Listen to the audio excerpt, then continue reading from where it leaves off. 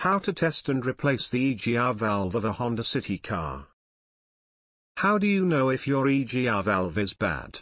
What are the symptoms of a failing EGR valve? Your engine has a rough idle. Your car has poor performance. You have increased fuel consumption. Your car frequently stalls when idling. You can smell fuel. Your engine management light stays on. Your car produces more emissions. You hear knocking noises coming from the engine. This is the EGR valve of Honda City car. I will show you how to service and test the EGR valve. Remove the EGR wire socket and two 12mm size screws and remove the EGR. Step number 1. After opening the EGR, I will clean the EGR service first using an air cleaner. Clean the EGR valve thoroughly using air intake cleaner. However, constantly routing these exhaust gases will lead to carbon buildup that can clog up the EGR valve, causing the system to run inefficiently and harm your engine's performance. Step number 2. How to test the EGR valve wiring of a Honda car with a multimeter.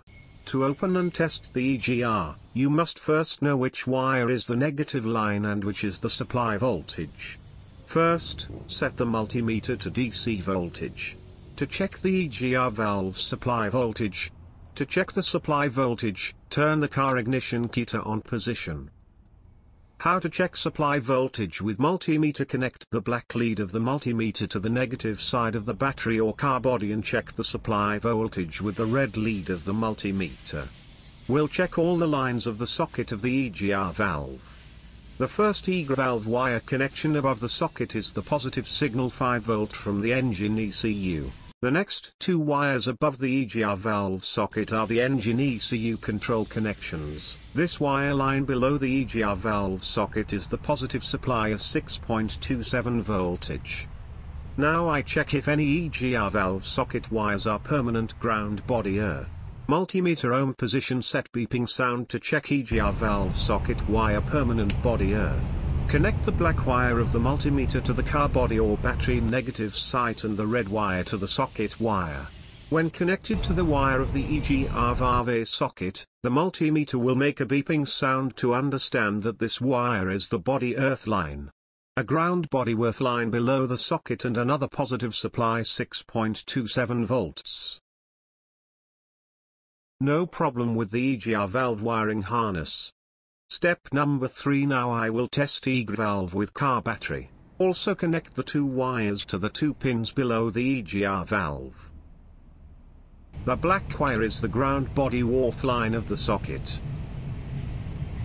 The blue wire is the positive supply voltage of the socket. I will check with a battery by connecting two wires to the EGR valve. The black wire is the ground body earth line of the socket. The blue wire is the positive supply voltage of the socket.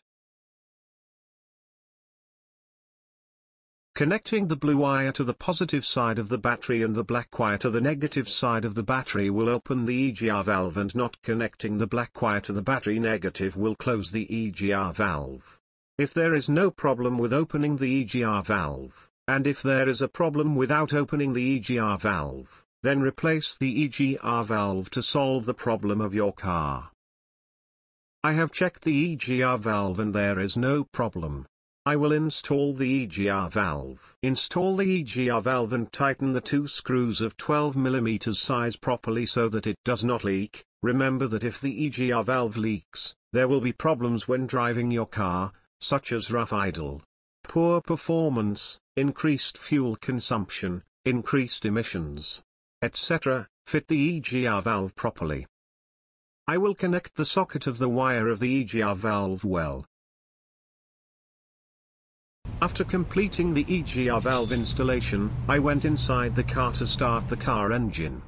I started the engine and tested it by driving. There is no problem. Watch the full video. If you have any problem to understand, please comment. Best wishes and congratulations.